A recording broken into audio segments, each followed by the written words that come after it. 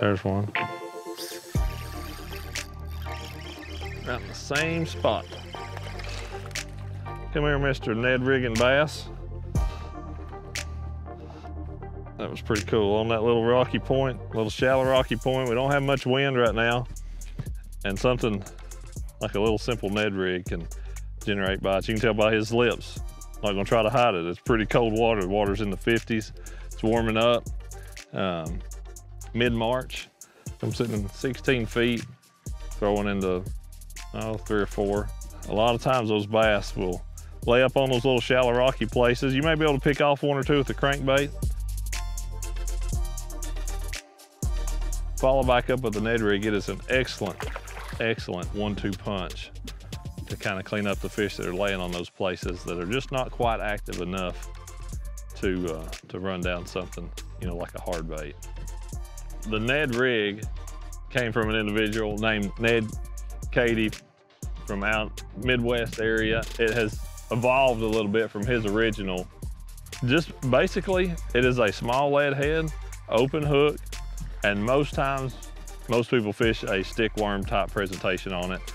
For me, I like to start with a 4-inch one and then kind of cut it down. If it's a really heavily pressured deal and, you know, really clear water, I'm gonna cut it down to 2, maybe 2.5 inches.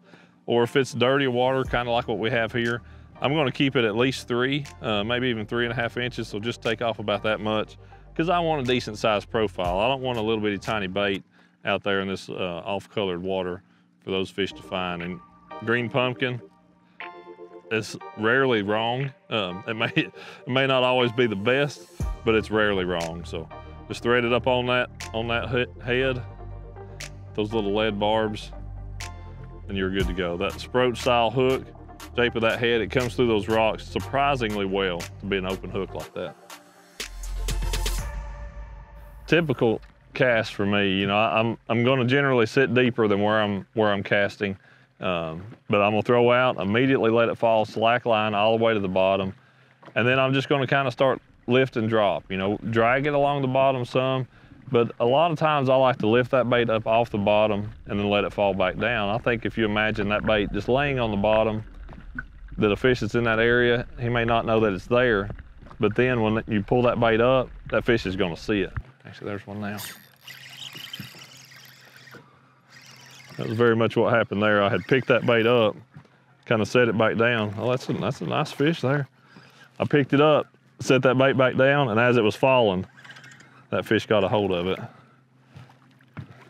Come here, buddy. 10-pound braid and a 8-pound leader. I don't have to worry about it too much. Yeah, that's a nice Ned rigging fish. I had let that bait go to the bottom, drug it a little bit, kind of popped it.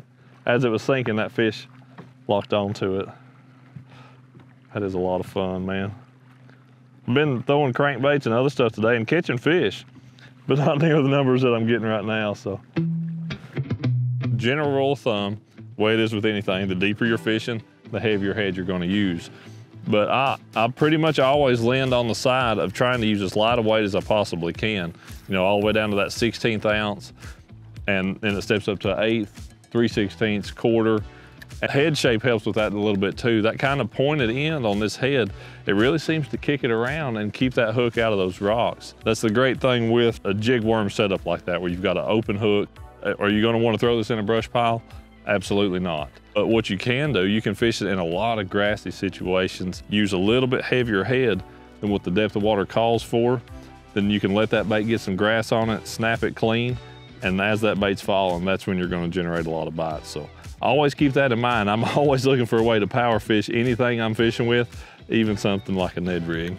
The great thing with the Ned rig is it doesn't matter if you're a novice, if you're a brand new guy to it, it's super simple.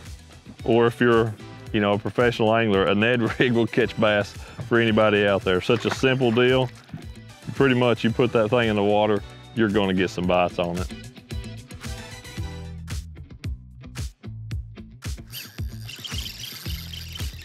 Look at that, got it gone. He got it and got gone with it. So that's what that gap in that hook, when those fish suck that bait in, it doesn't have to come all the way out to the edge of their lip to actually get the hook in them. You'll get the hook in them back there, back in their mouth, I mean in the roof. You pin them like that. and anybody's gonna land that fish, no doubt about it.